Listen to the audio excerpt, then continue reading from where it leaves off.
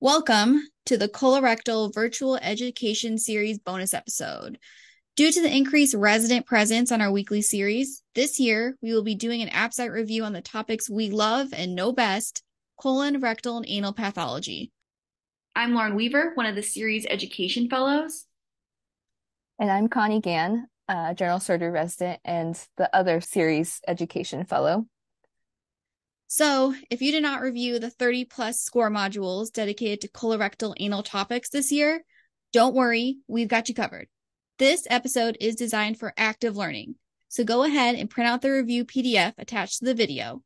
Grab your colored pens, pencils, or markers and follow along with us. After the video, use the completed review PDF for your future studying.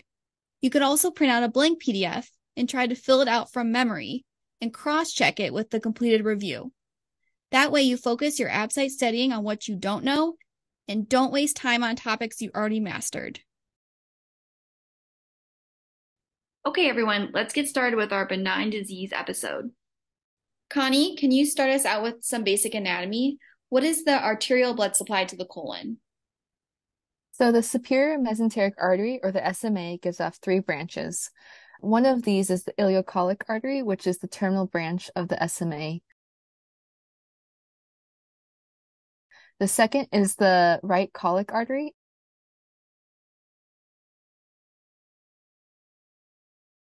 And the third is the middle colic artery.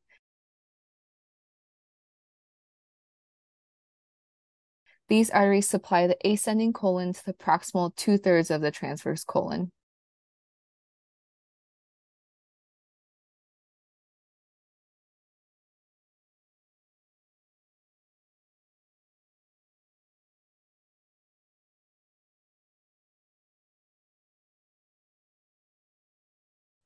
The second main artery is the inferior mesenteric artery, or IMA, which gives off the left colic artery, which supplies the distal 1/3 of the transverse colon and descending colon.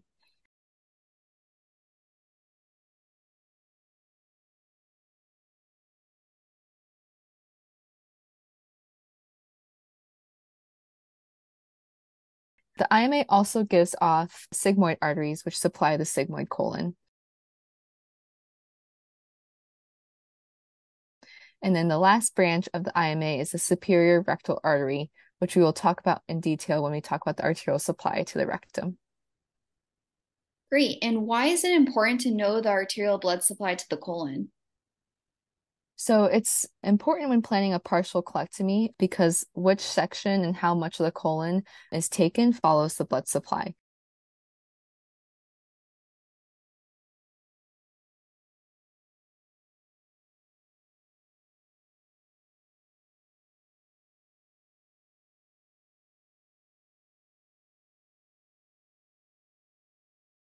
So, for example, if you have a colon tumor in the middle of the ascending colon, you cannot just resect the section right where the tumor is. You would need to perform a complete right colectomy since you're taking the right colic artery. And then what is the venous drainage of the colon? So the names of the veins are actually really similar to the arteries, so it's easy to remember. So the ileocolic, right colic, and middle colic veins drain into the superior mesenteric vein, or the SMV.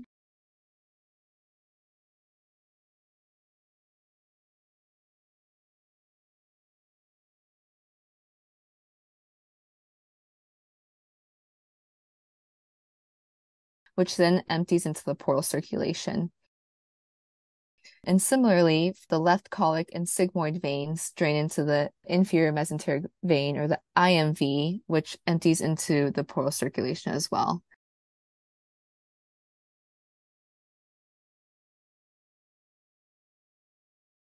This is why metastatic colon cancer often goes to the liver first. Okay, now moving on to the rectum. What is the arterial supply to the rectum? So I like to think about the arterial supply to the rectum in three portions. So the superior rectal, which is a branch off the IMA, supplies the proximal rectum.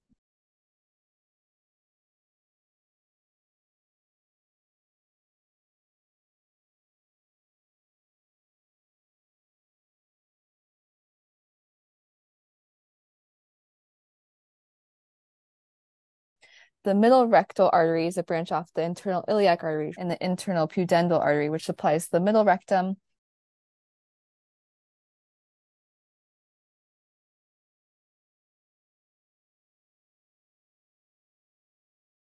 And the inferior rectal artery is a branch of the internal pudendal artery, which supplies the inferior rectum.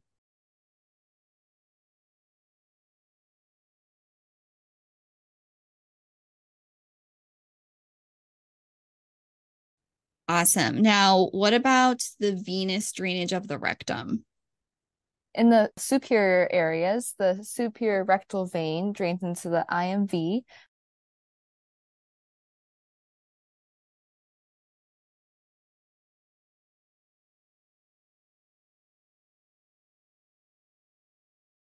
which then drains into the portal circulation.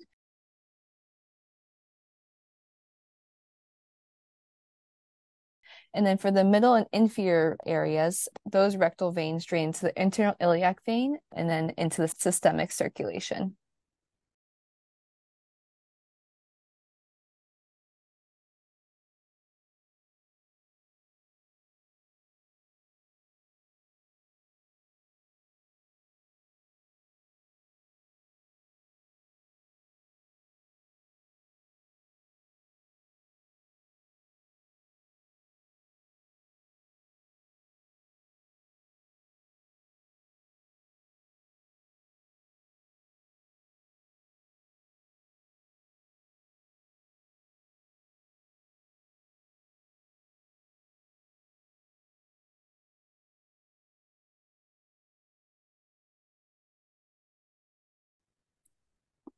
Okay, and why is it important to know the venous drainage of the rectum? Well, it's important because it gives you clues about where the metastases will be. So, with lower rectal cancers, these will most likely go to the groin lymph nodes.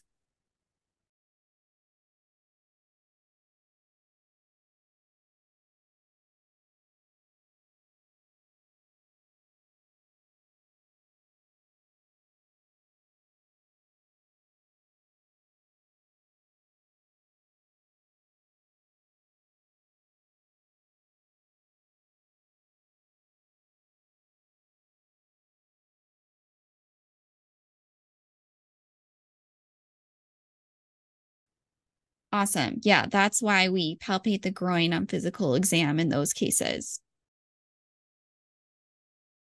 Are there any named collateral arteries we should know about? Yes, the marginal artery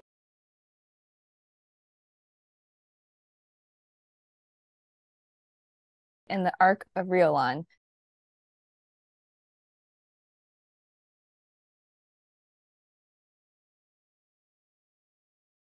connect the IMA and SMA blood supplies.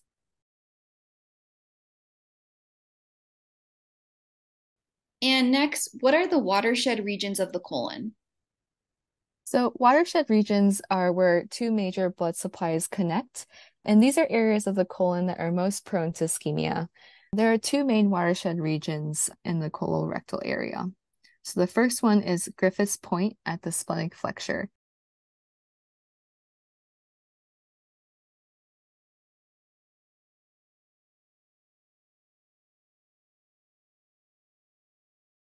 This is where the middle colic artery from the SMA and the left colic artery from the IMA overlap.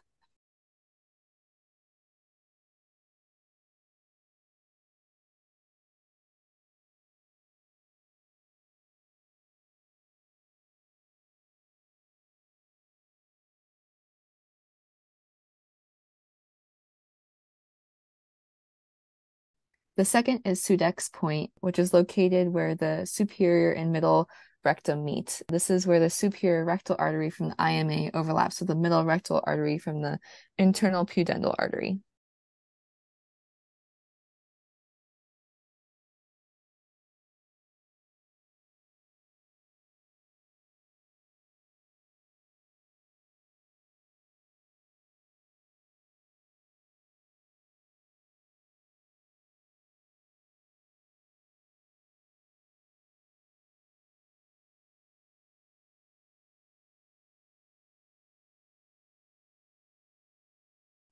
All right, next question. What parts of the colon are retroperitoneal? the ascending and descending portions of the colon, but not the transverse.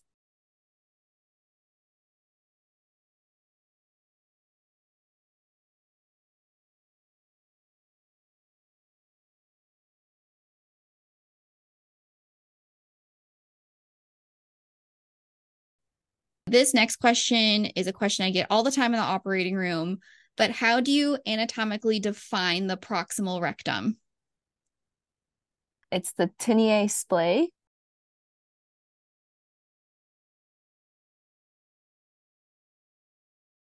This starts at the sacral promontory near S3.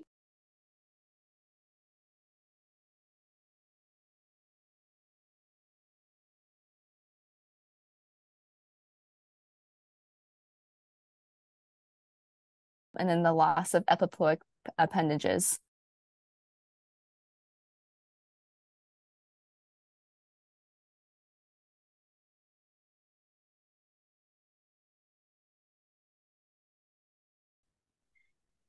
As colorectal surgeons, we're always looking for the ureter. So, what are your landmarks for finding the ureter? The ureter courses posterior to gonadal vessels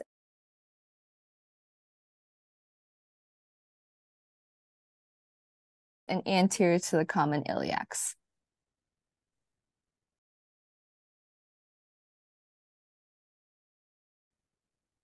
All right, next we'll switch over to inflammatory bowel disease. First, we'll be discussing Crohn's disease. So, Lauren, what are the features of Crohn's disease bowel?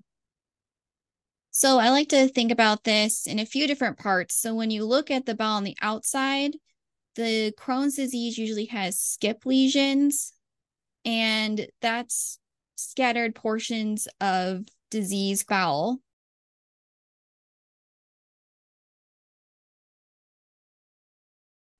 Another thing you see is creeping fat. So you will see fat starting to surround the diseased bowel.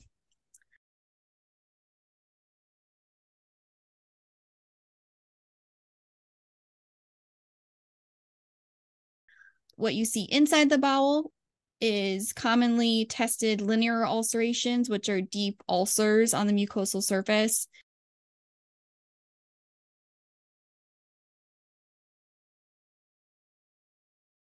And also cobblestoning of the mucosa.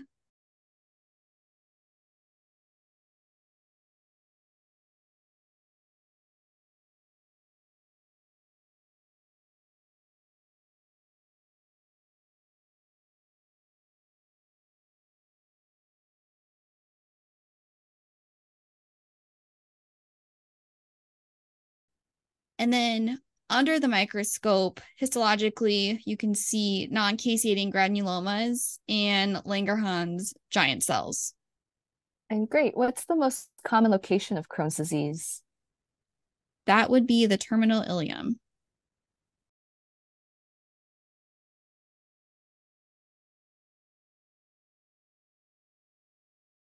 And what is the typical age distribution of patients with Crohn's disease? It's usually bimodal.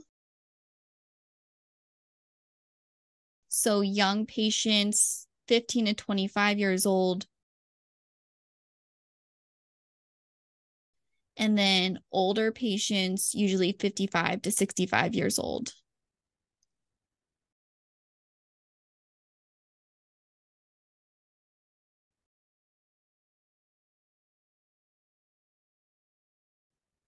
Crohn's is a pretty tricky disease, but if a patient has a stricture due to Crohn's disease, what can you order to help decide management going forward?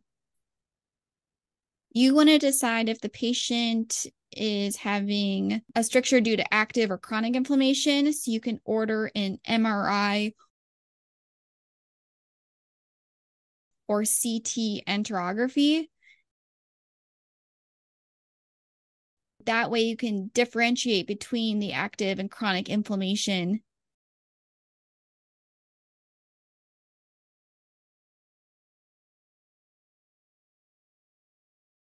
If you see a stricture with active inflammation, there is a chance it can improve with medicine.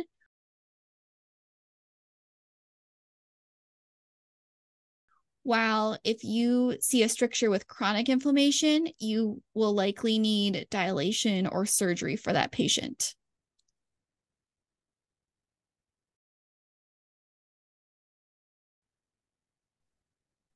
What is the first line treatment for Crohn's disease?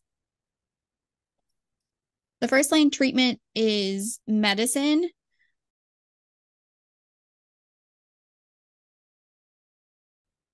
So for flares, you start the patient on IV steroids while they're admitted to the hospital. For maintenance, you can use aminosalicylates like sulfasalazine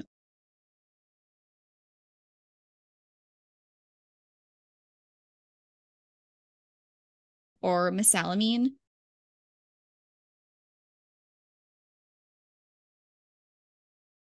You can also use immunosuppressive medication like azathioprine,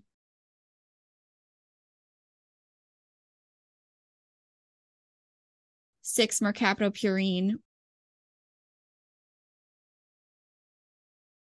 or methotrexate.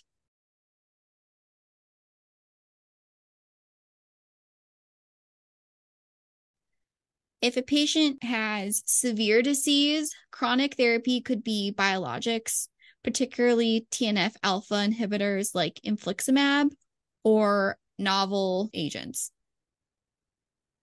And when should you offer surgery for Crohn's disease? There are a number of surgical indications for Crohn's disease.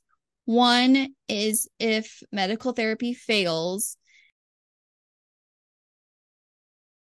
That includes you're taking medicine and your symptoms don't get better, or you are on chronic steroid use, which is not sustainable or healthy for the patient. Other surgical indications include obstruction,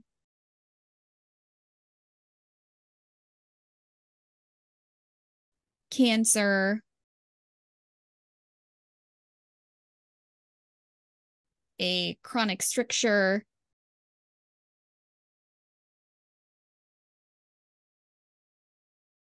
an abscess, severe perianal disease,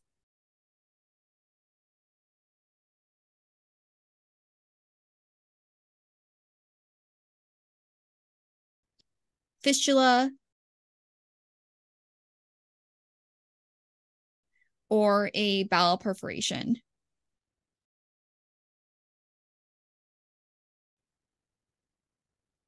And speaking of strictures, what are the different options for management of strictures?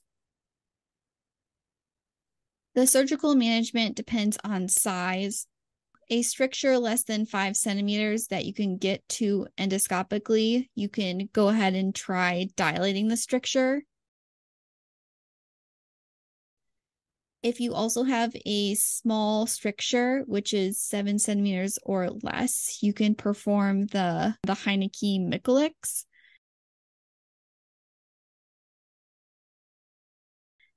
For medium-sized strictures, you can perform the Finney strictureplasty, which is for 10 to 15 centimeter size stricture. And then for large strictures over 15 centimeters to preserve bowel, you'll do the Mikulicz. Just to remember what strictures these are, the Heineke-Mikulicz, you make an incision along the stricture and then sew it transversely.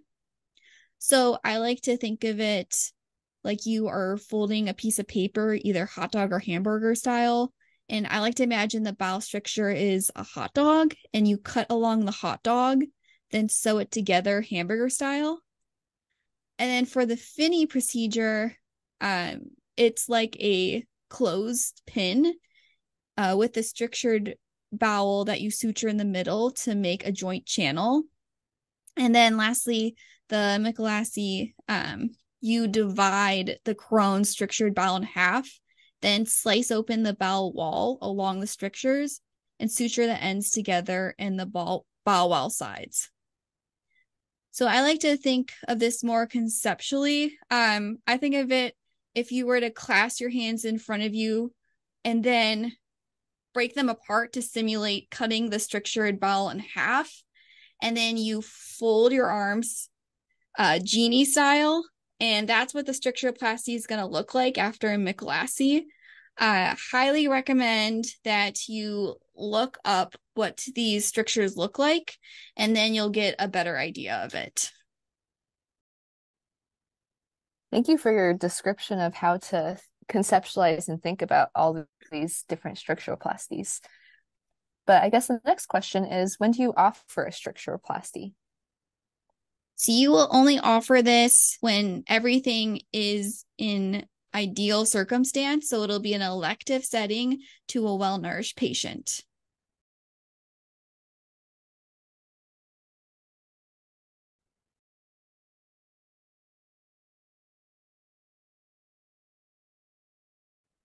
And before you offer it, what's super important to do beforehand? You want to make sure you're not leaving a cancer behind. So you always biopsy the stricture.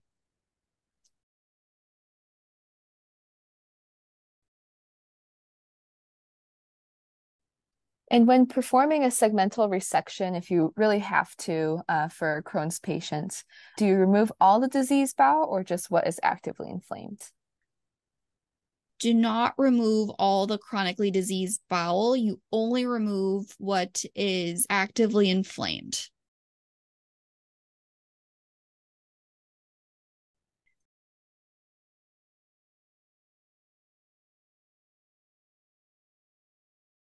And what happens if there's an abscess in the setting of Crohn's disease? The patient should undergo a percutaneous drainage and then a segmental resection about 4 to 6 weeks afterwards, because there's a 30% chance that this will recur.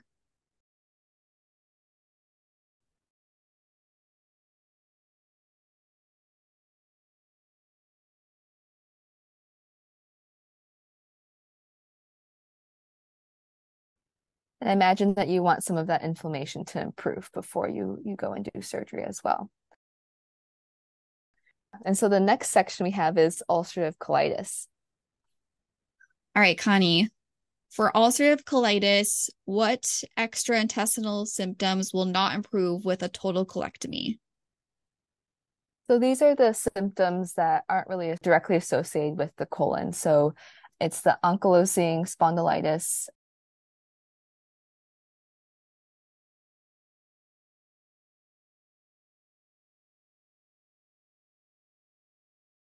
and PSC. And there is a 50% chance that pyoderma improves.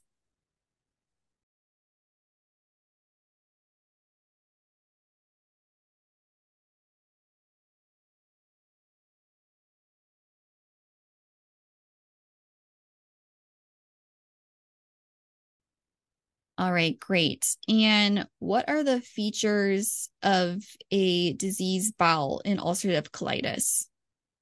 So on microscopy, the things that you would see are crypt abscesses,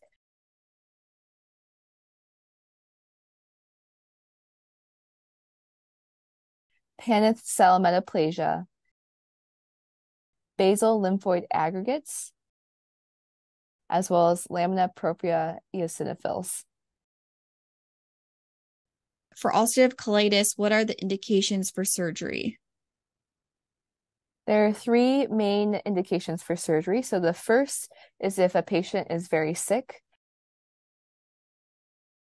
So this could be a patient with a perforation, progressive GI sepsis, toxic megacolon, or a GI bleed. So for the second indications for surgery, this is for failed medical management. So this would manifest as malnutrition or growth delay for kids.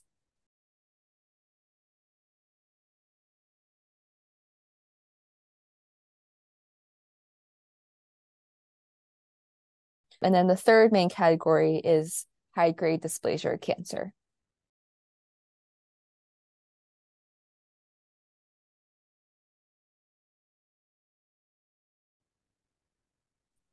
Great. What are the surgical options for ulcerative colitis? Well, this would depend if you were doing an emergency surgery for those patients that are sick or an elective surgery. So in the emergency situation, this would be a total abdominal colectomy with an end ileostomy. A discussion about whether pouch would be used in the next stages of surgery would be held after the initial surgery and then once the patient had healed and is healthy from that emergency initial surgery. For elective situations, this would also be a total abdominal colectomy with an end ileostomy or total proctocolectomy. And this would be plus or minus the iliopouch anal anastomosis. What is the management for pouchitis? So for first line, this would be with antibiotics, which is usually Cipro and Flagyl.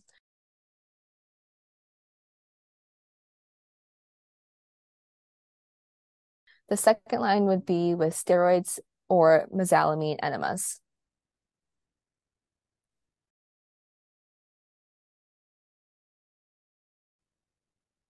And what are the absolute contraindications for a pouch after total abdominal colectomy?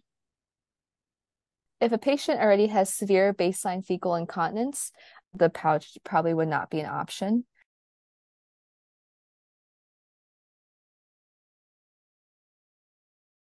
As well as if there's a rectal cancer involving the sphincters.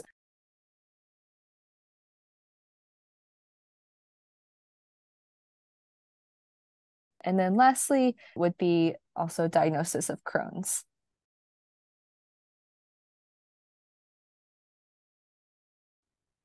Pouch for Crohn's disease is highly debated, but on the ABSITE, I would not recommend giving a Crohn's patient a pouch. Since these inflammatory bowel patients are often on steroids at home, how do you manage them when they're about to go through a procedure? I think it depends on the severity or type of procedure that they're going through. So if they're going through a minor procedure, then you would continue their home steroid. They don't require any stress dosing. And then they would just continue that steroid post-op as well.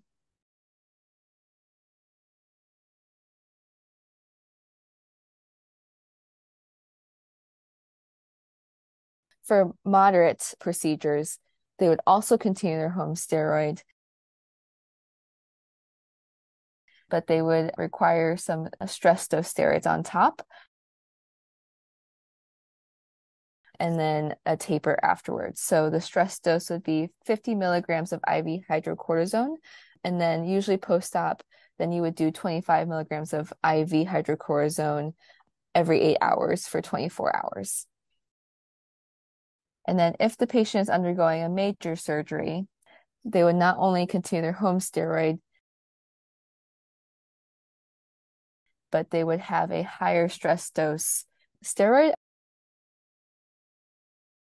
as well as a longer taper. So the stress dose would be 100 milligrams IV hydrocortisone, and then the taper would be 50 milligrams IV every 8 hours for 24 hours of also hydrocortisone. Next topic will be diverticulitis. Great. So diverticulitis is something that we see commonly day to day at the hospital. So Lauren, how would you classify diverticulitis? So that's based on the Hinchey classification. And there are 4 levels. Hinchey class 1 is a pericolic or mesenteric abscess less than 4 centimeters.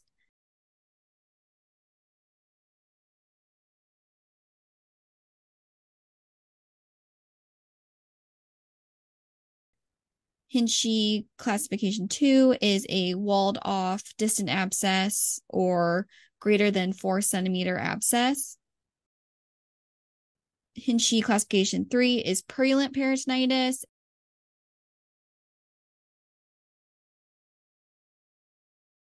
And then Hinchey 4 is feculent peritonitis.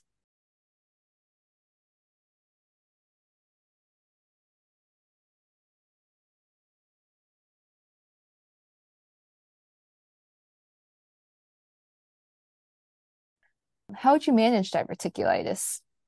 It depends on the patient's symptoms and imaging findings. So if a patient has an uncomplicated diverticulitis with mild symptoms and can tolerate oral intake, it's okay to send them home with outpatient antibiotics.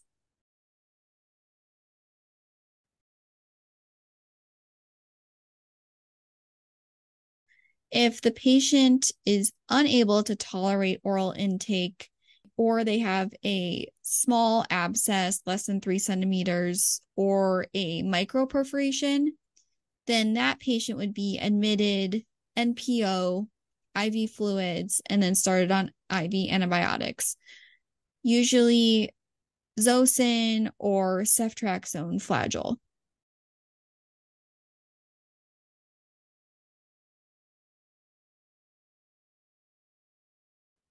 If the patient has a large abscess on imaging over 5 centimeters, IR would be consulted to place an abscess drain.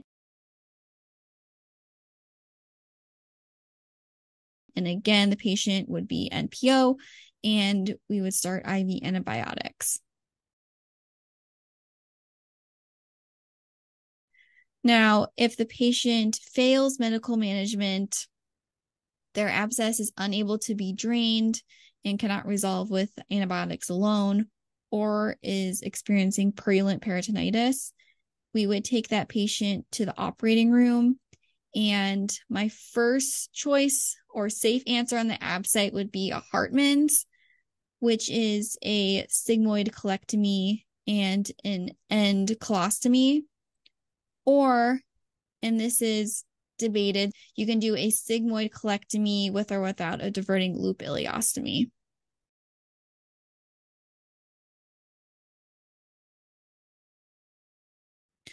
However, the patient is in septic shock or has feculent peritonitis, then I would go ahead and answer a Hartman's on the ABSITE.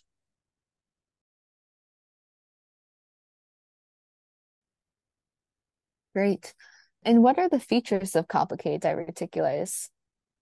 I think of complicated diverticulitis as anything other than diverticular inflammation.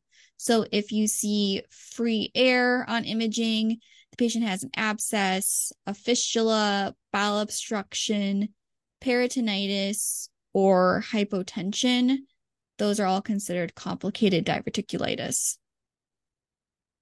And in complicated diverticulitis, what size abscess seen on imaging should you be thinking about? I need to get and call IR for this to be drained.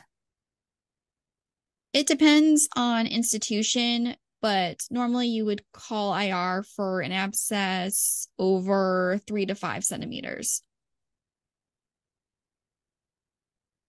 And when should you refer a patient for elective sigmoidectomy after a first uncomplicated diverticulitis episode? So after a first uncomplicated episode, I would not refer them for an elective sigmoidectomy unless the patient is immunocompromised. The first episode is usually the worst episode, and patients may never have another episode again. And who should be offered an elective sigmoidectomy if it isn't after the first episode? So the recommendations are based on the individual, but usually you would recommend a patient undergo a sigmoidectomy if they have chronic diverticulitis with pain, or if they have complicated diverticulitis that has resolved, or if the patient is immunocompromised with any prior episode of diverticulitis. And what's an important procedure to do prior to elective sigmoidectomy? You should always do a complete colonoscopy to rule out a malignancy. And it seems like the gold standard for a sigmoidectomy is through a minimally invasive approach. Why is that the preferred approach? Yeah, these type of questions are getting more common on the ABSITE. MIS is now the gold standard for a sigmoidectomy. because it has a lower surgical site infection rate, decreased length of stay, less intraoperative blood loss, decreased postoperative pain, and patients have a faster return of bowel function. The only thing is that minimally invasive surgery takes longer, and there are no significant long-term differences between minimally invasive and open surgery. Great, and that concludes diverticulitis. Our next section is about colonic pseudoobstruction, otherwise called Ogilvy's. All right, Connie, what are the greatest risks of perforation with colonic pseudoobstruction? The first thing is the size. So if the cecum is more than 12 centimeters, or if it's more than 10 centimeters for 3 to 4 days.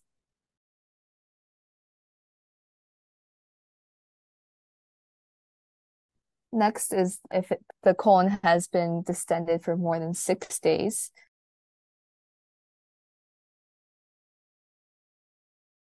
Third is if there's no improvement after 48 hours. So both a combination of the size of distension as well as length.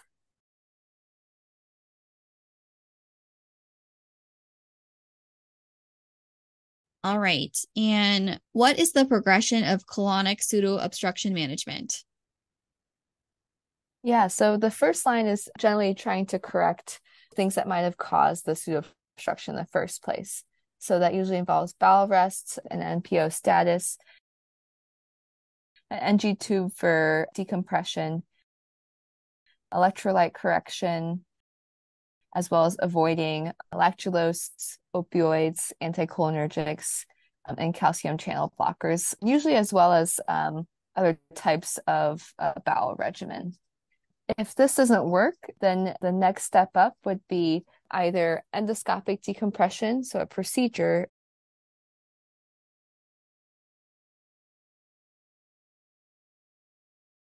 or with medicine, which would be through neostigmine. However, of note, neostigmine can cause severe bradycardia that might require atropine, so might not be the best option for patients with a heart history.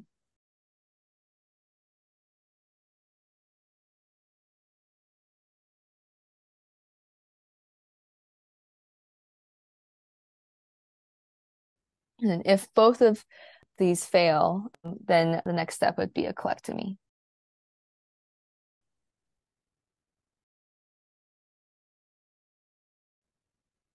Okay. And our next topic will be C. diff colitis.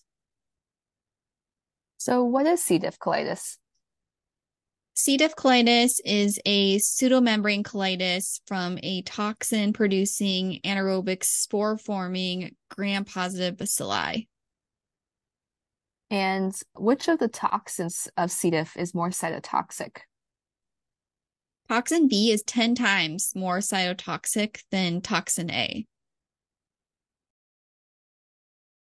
That's really impressive. And what is the strongest risk factor for patients to get C. diff colitis? Usually, these patients have had antibiotics within 2 weeks.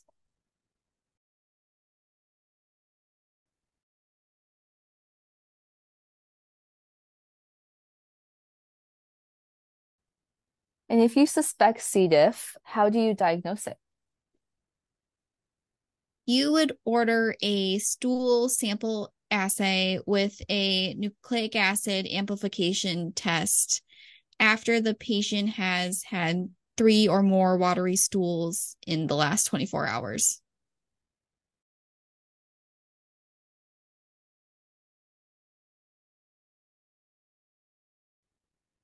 And then after treatment, do you then test to make sure that the patient no longer has C. diff?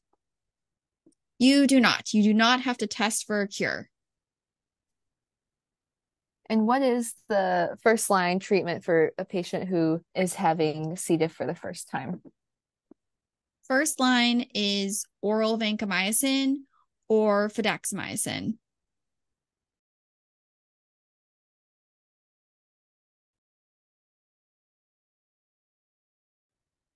Great. And I always remember that fidaxomicin is unique because it only absorbs in the colon.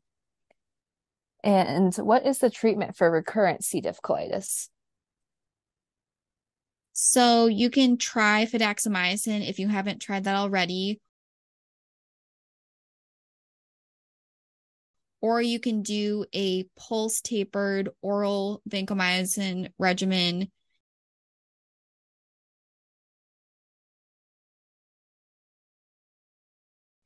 You can also try a fecal transplant.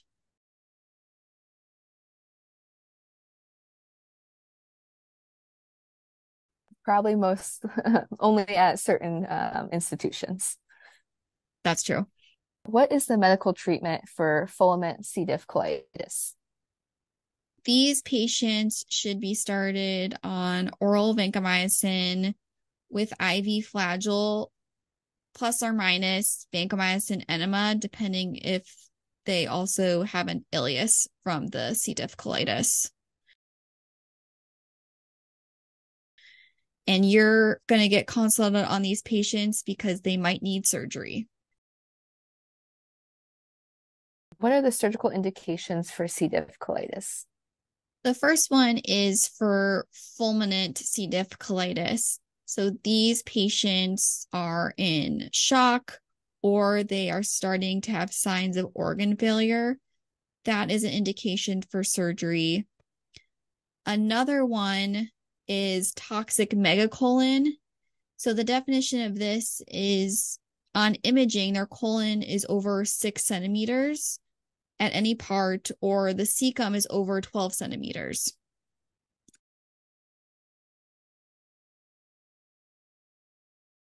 Lastly, an indication for surgery is failure of medical management.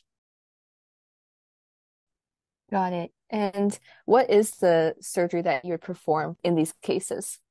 You're going to do a total abdominal colectomy with an end ileostomy.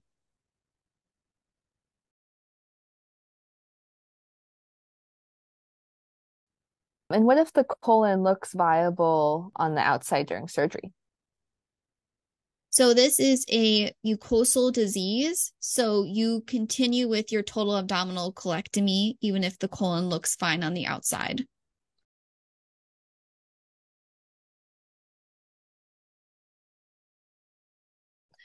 The next section is on ischemic colitis. Okay, Connie, what are the classic symptoms of ischemic colitis?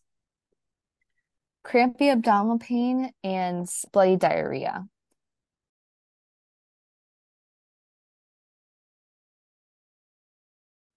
And what is the cause of this? Usually it's secondary to a low flow state. So this could be to severe dehydration or hypovolemia. I've seen this most commonly in heart failure, and it can also be after severe vascular disease. So maybe after a AAA repair and they don't have great blood flow to the colon. So if you're concerned about ischemic colitis, what's your diagnostic test of choice? If the patient is relatively stable, I would usually do a colonoscopy to look at the watershed areas.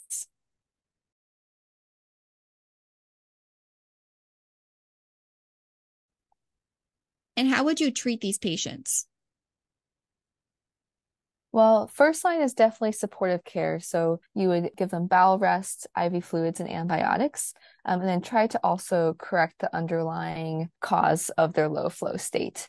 And then if they're able to correct that low flow state, then usually the ischemic colitis can resolve in 1 to 2 weeks. And when is surgery indicated for ischemic colitis? Yeah, so surgery is indicated if the ischemia spreads from just the mucosa to become full thickness, or if the patient's clinically deteriorating. So if they're becoming sick with unstable vitals, or if their abdominal exam really worsens.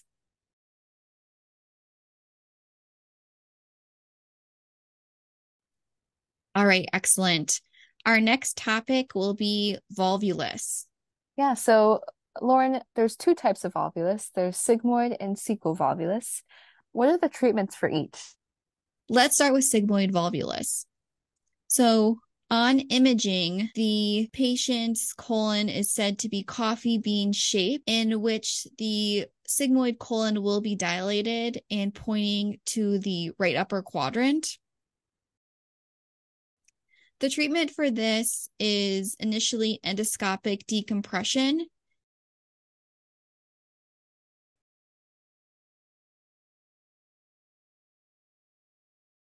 And if that is successful, the patient will undergo a same admission sigmoidectomy.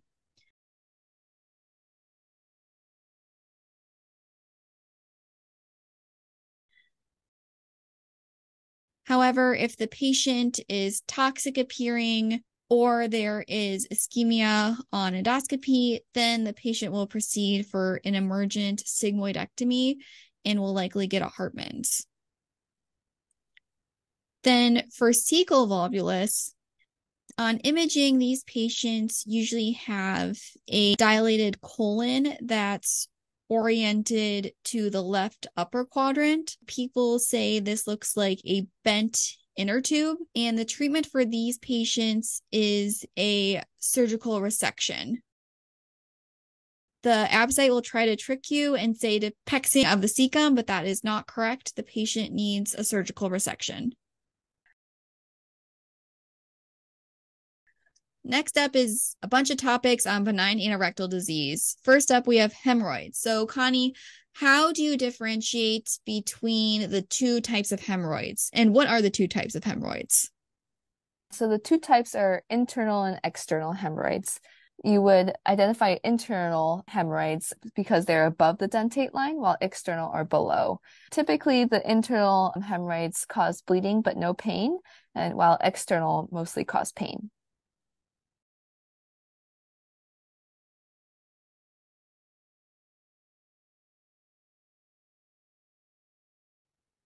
All right. And what is the initial treatment for a patient with hemorrhoids?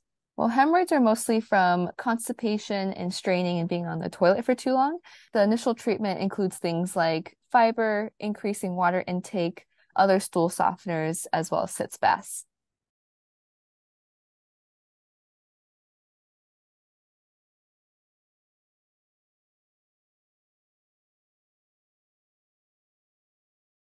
Okay, great. And is there a grading system for internal hemorrhoids? Yeah, so there's a grading system from 1 to 4 for internal hemorrhoids. Grade 1 has no prolapse. Grade 2, those internal hemorrhoids prolapse, but they spontaneously reduce.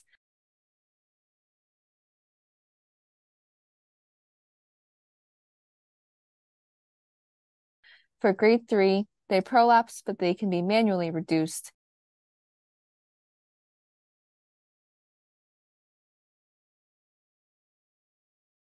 And in grade 4, once they're prolapsed, they cannot be manually reduced.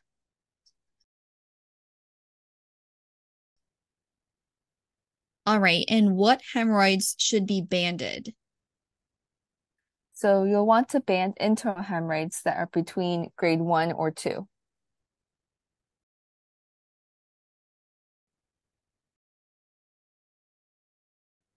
And where do you place the band on the hemorrhoid? You'll want to be about 2 centimeters above the dentate line on the hemorrhoid itself and the redundant mucosa. You don't actually want to band the underlying pile.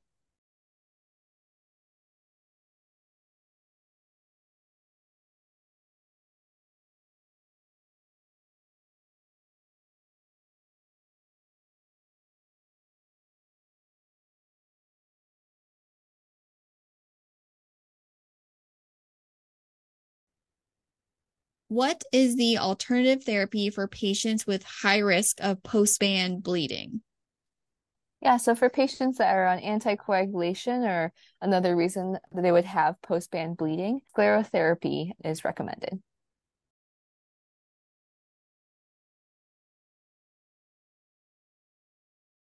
After banding, what is a serious complication you want to look out for? Pelvic sepsis is something that is definitely feared. Absolutely. Okay, enough of the banding. When should you offer a hemorrhoidectomy?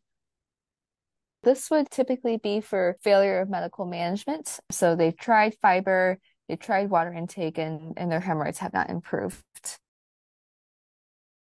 Another situation may be for grade 3 or 4 hemorrhoids that you cannot band,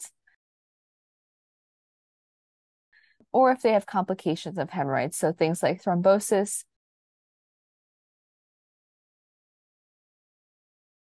gangrene,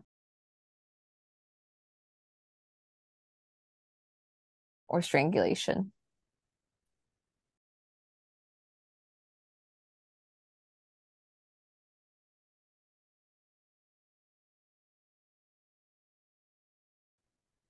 All right, perfect. How do you manage a thrombosed external hemorrhoid? It depends on how long it's been since their pain initially started from the thrombosed external hemorrhoid and whether or not their pain is improving. So if it's been less than 72 hours and their pain's not improving, then you typically offer surgical excision.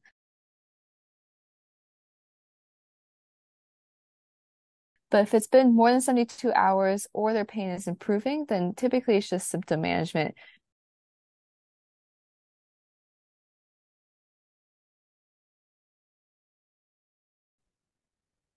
Great. And I think the general principle with all these hemorrhoid questions is if the patient is having bleeding and you are not 100% sure that it is from their hemorrhoids, just go ahead and get a colonoscopy. Yeah, I definitely agree. Or if the patient has any warning signs of things like weight loss, definitely want to just be sure to make sure that there's not a second source of bleeding. Definitely. And they'll try to trick you on that on the ABSITE. Next topic we have is anal dysplasia. What typically causes an anal condyloma?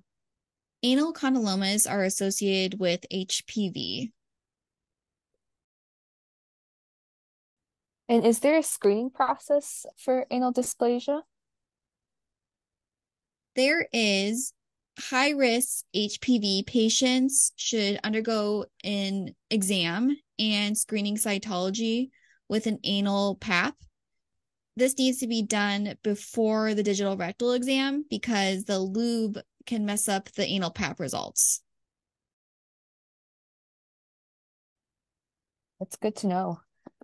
And if there's positive cytology during a screening, what's the next step? You're going to want to refer that patient for high resolution anoscopy or HRA so they can get a biopsy and ablation.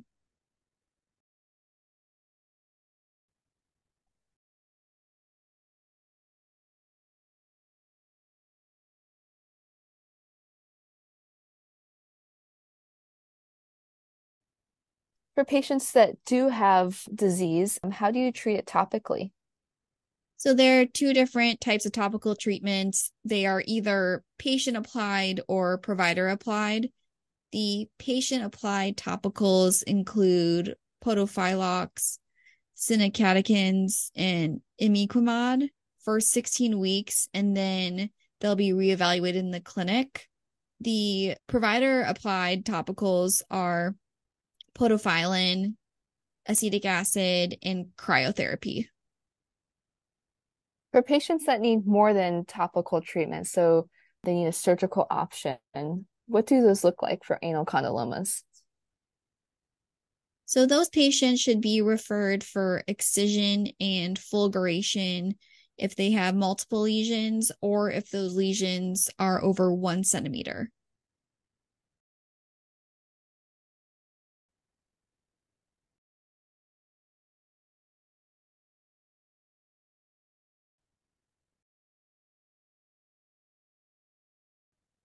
Our next topic is fecal incontinence. All right. So, what are the common risk factors for fecal incontinence? There are 3 common risk factors. The first one is trauma, most often an obstetrics injury during delivery.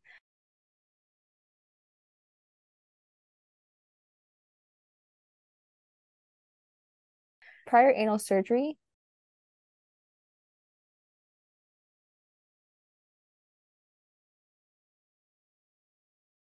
or a neurogenic cause, something like diabetes.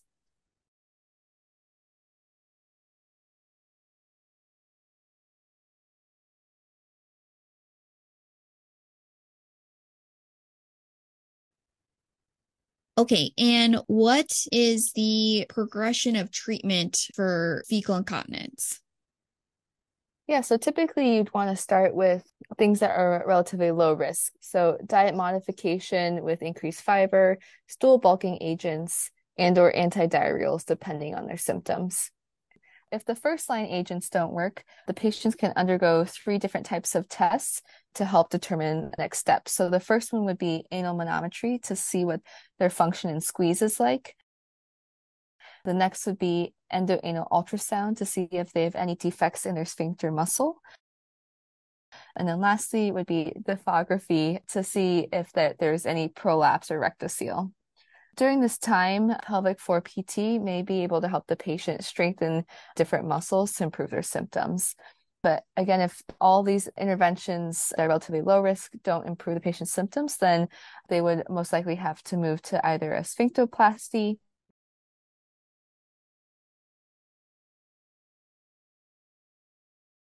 or a sacral nerve stimulator.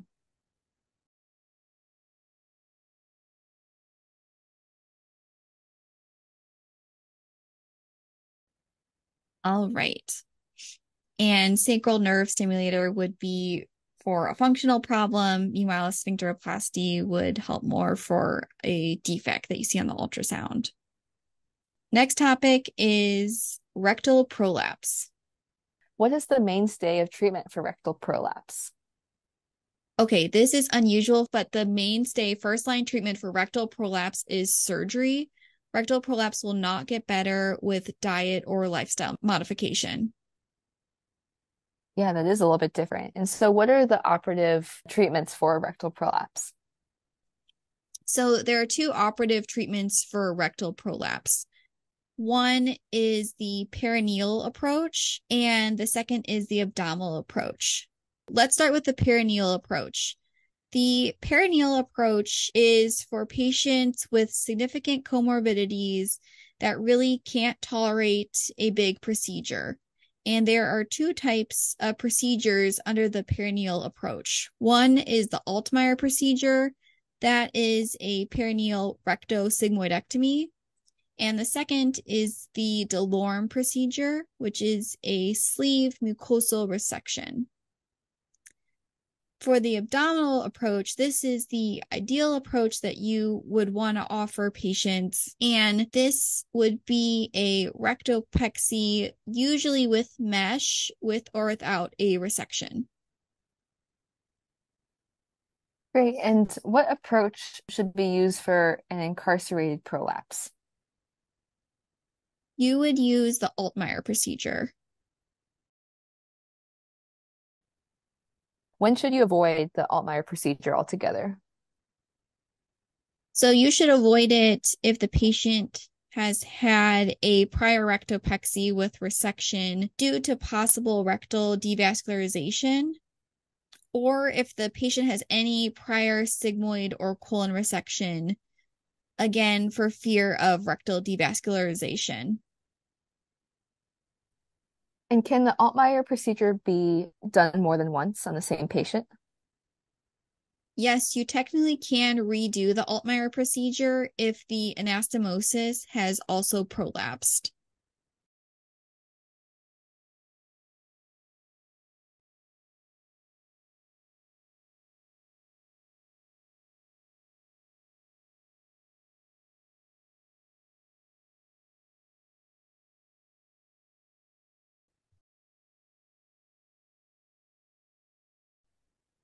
Next section, perianal abscesses.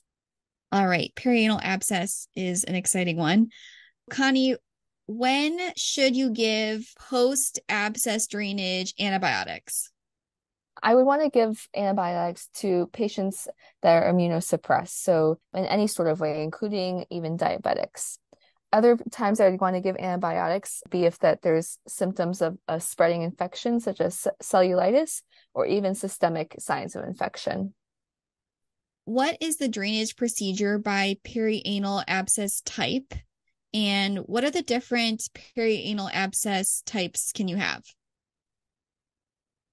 I'll first talk about the different types of perianal abscesses. So the first one is called a simple perianal or ischioanal fossa abscess. And this is typically just at the skin. And then the other types include intersphincteric, so between the sphincter, as well as a supralevator abscess. So that would be above the pelvic floor muscles. With a simple perianal or ischioanal fossa abscess, you would just drain this by making an incision through the skin. For intersphincteric perianal abscesses, you drain this through the anus or the rectum.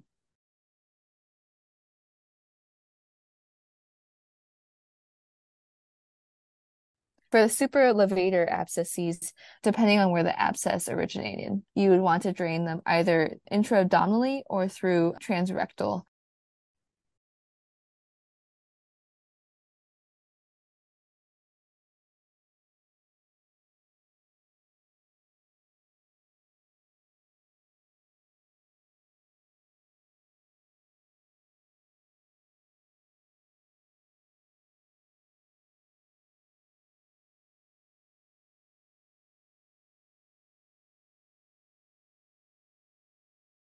What is the procedure for a horseshoe abscess?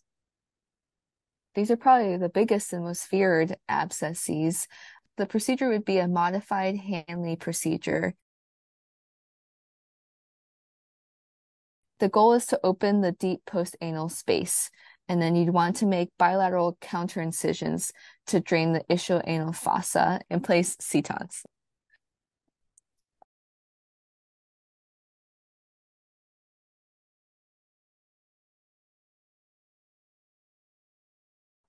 For a simple perianal abscess, where is the best place to make a perianal skin incision? You'll want to make the incision as close to the anal verge as possible for the best drainage.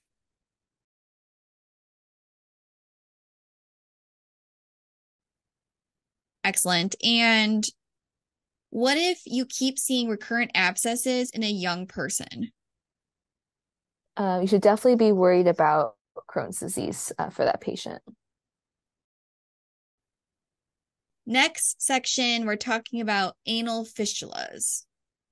So, is there a classification system for anal fistulas? There is. It's called the Parks classification system. It's based on the anatomic location of the fistula, and there are four types. Type 1 is intersphincteric. Type 2 is transsphincteric. Type 3 is suprasphincteric. And then type 4 is extrasphincteric.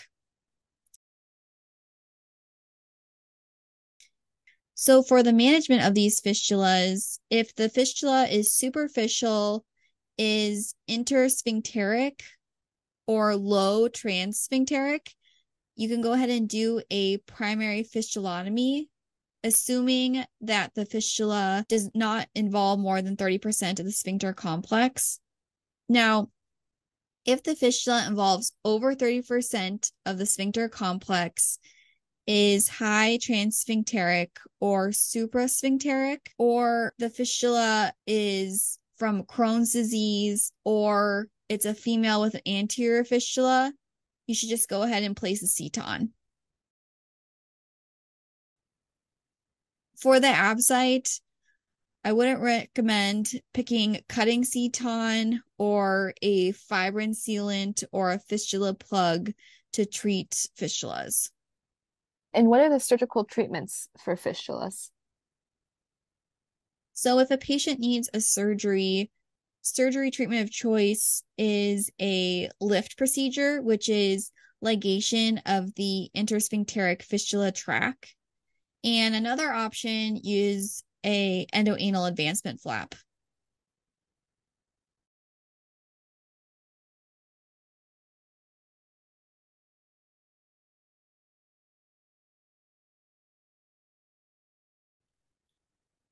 And our next section is on anal fissure. Okay. What's the most common fissure location? 90% of the time, it's in the posterior midline.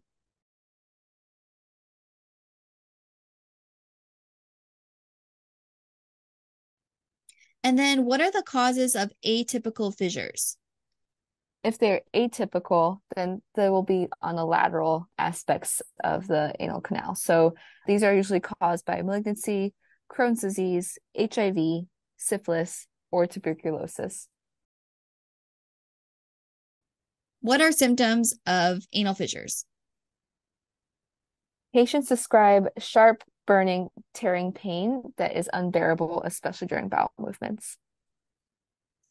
Last question. What is the approach for managing an anal fissure? Like many of the other colorectal treatments for different diseases, it's a stepwise approach.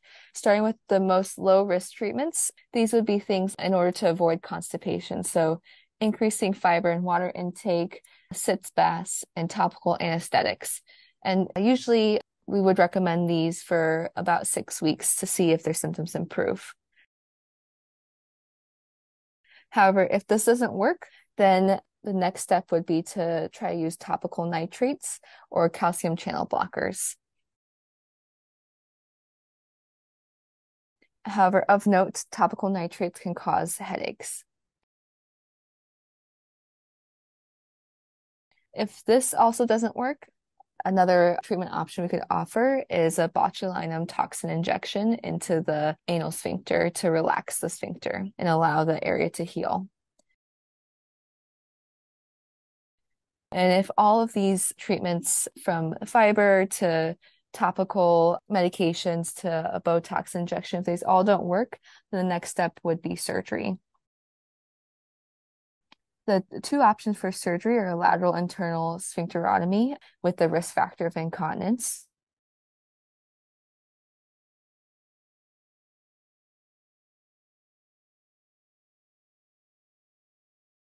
And the second option would be an anal-cutaneous flap. This has worse outcomes, but has a less risk of incontinence.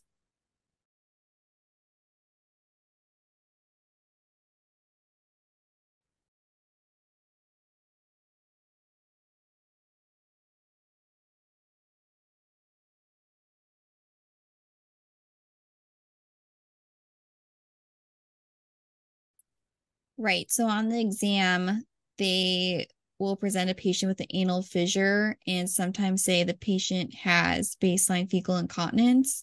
And in that case, you would pick anal-cutaneous flap and not the lateral internal sphincterotomy. That wraps up our benign review. Now you can use your completed review PDF for future studying. We also included a blank review PDF if you really want to test yourself. Happy ABSITE studying! If you like this episode or have some feedback for us, please leave a comment or fill out our survey. Otherwise, see you next time for the malignant review.